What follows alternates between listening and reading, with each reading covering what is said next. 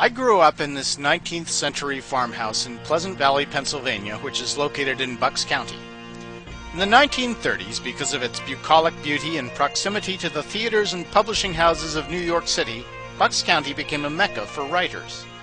Pearl Buck, Moss Hart, Dorothy Parker, and Oscar Hammerstein all had houses in Bucks County. Eric Knight, author of Lassie Come Home, the story of a dog who journeys for hundreds of miles to return to the family he loves, lived on Springhouse Farm in Pleasant Valley. Knight, a major in U.S. Army intelligence in World War II, died in 1943 in South America in what was then the worst air disaster in the Western Hemisphere. His widow Jerry, or as my father called her, Lassie's mother, still lived here at Springhouse Farm when we moved to Pleasant Valley in the 1960s.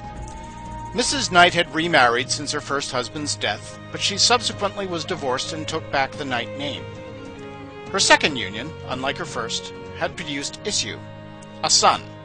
His name was not Timmy. It was, however, Jeff. She also had a collie named Blackie that had been given to her by Rudd Weatherwax, trainer of all the movie and TV Lassies. Periodically, she would call my mother to say that Blackie had disappeared, and my brother and I would go over to search for him. Blackie would invariably be only one field over from his house, but hopelessly lost. The irony of this never occurred to Mrs. Knight. One day, as it must for all beings, death came for Blackie.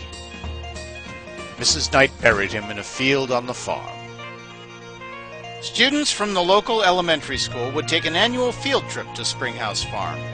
Mrs. Knight would tell them all about Eric Knight and Lassie, and then she would take them to the field to show them Blackie's burial site.